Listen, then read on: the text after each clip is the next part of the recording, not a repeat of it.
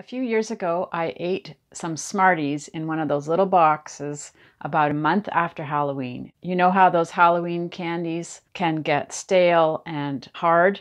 Well, I actually broke a tooth eating some Smarties.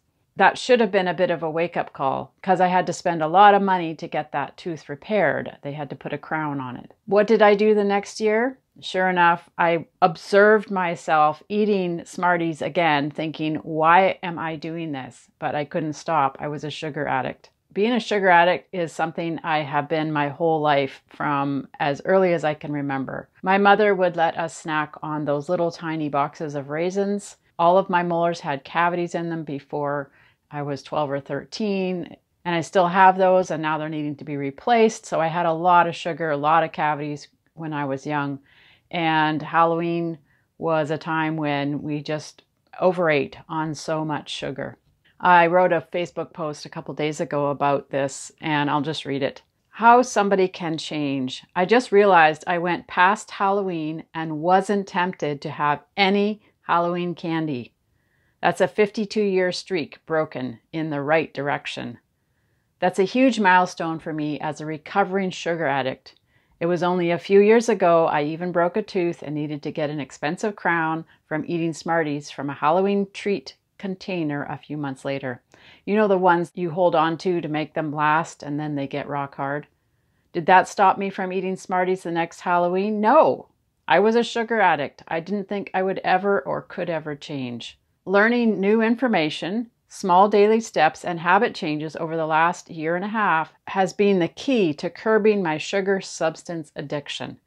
Celebrating this win, we can change no matter how old we are. You can teach this old dog new tricks. I thought I would just share that in a video. I get inspired to share some of my background, and when the inspiration hits, I usually can't stop writing about it because I have so many stories, and I also want to share when I make mistakes and then share how I've improved over time, and hopefully you can relate to that and to realize this is not a perfect journey.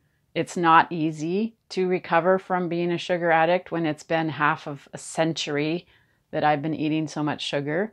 And so I'm giving myself patience, but when I do have a win and I look back and realize I went through Halloween, it was last week, I went through it, I never bought any candy. Now my kids are older, 2 of them have moved out, so I just have my youngest daughter with me. She's in her 20s. She went to a Halloween party. I didn't go to any Halloween parties, so maybe if I had gone to an actual Halloween party, it might have been more tempting to me. So it's also just this stage in my life. But I'm still going to celebrate it when those stages come along. Yes, next year, maybe if I go to a Halloween party and there's Smarties and other chocolate treats. Chocolate is my biggest temptation.